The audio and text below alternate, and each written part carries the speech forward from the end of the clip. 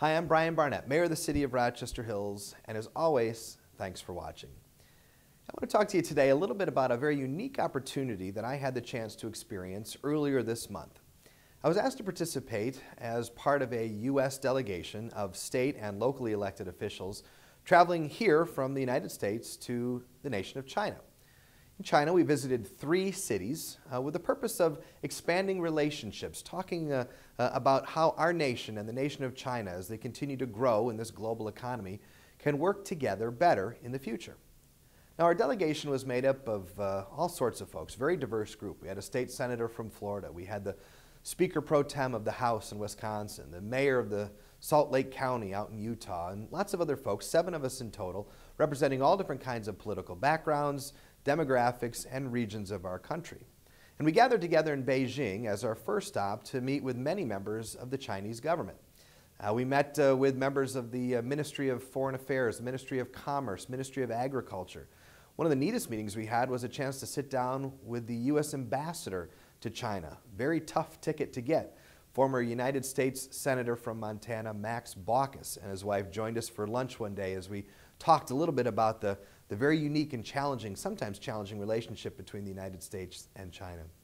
While in China, we also visited several museums. We flew to another city, sort of a rural community called Kunming, where we met and got to talk with high school students. The classroom of our new friends here on a delegation learning a little bit more about the relationship between the United States and China.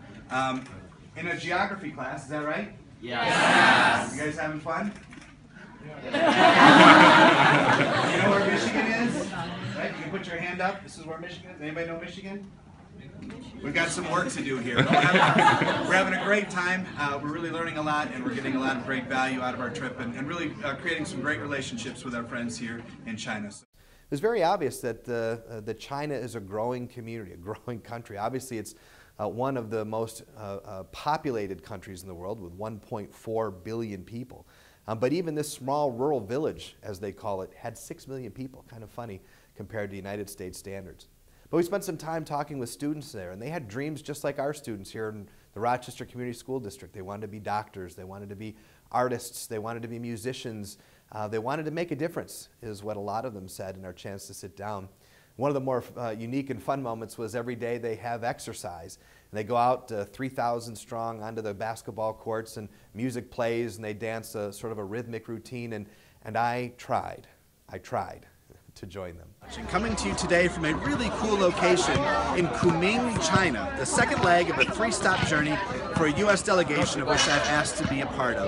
I was asked to be a part of this group made up of U.S. representatives, some U.S. senators, state senators and state reps, I should say, as well as some other mayors, here to learn a little bit more about the nation and to talk a little bit about economic development and, of course, some cultural exchange. And today we're on the field of Kunming High School.